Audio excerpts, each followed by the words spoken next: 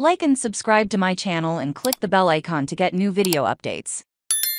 Krists Froome absolutely doesn't offer value for money, says co-owner of Issoire.Froome Tech. On the same day, Krists Froome said he felt disappointed after being left out of Issoire.Froome Tech's Tour de France lineup, and cited frustrating mechanical issues as reasons for his anonymous 2023 results.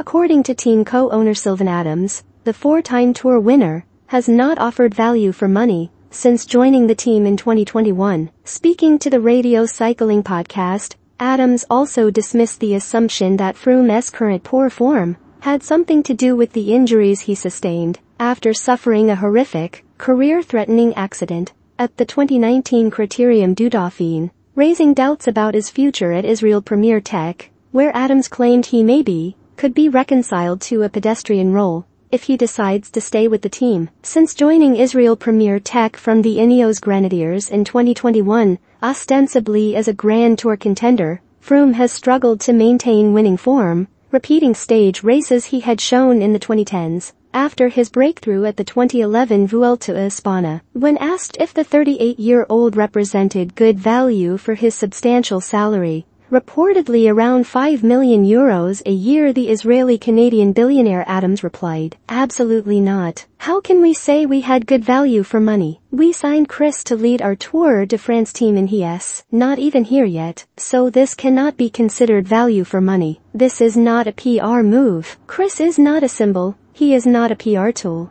He is supposed to be our leader in the Tour de France, and he is not even here. So no, I can't say he's on his money is worth it. No." The comments came just hours after the seven-time Grand Tour winner explained on his YouTube channel that his departure from Issoire.Froome Tech's 8-man Tour de France squad was quite a big disappointment.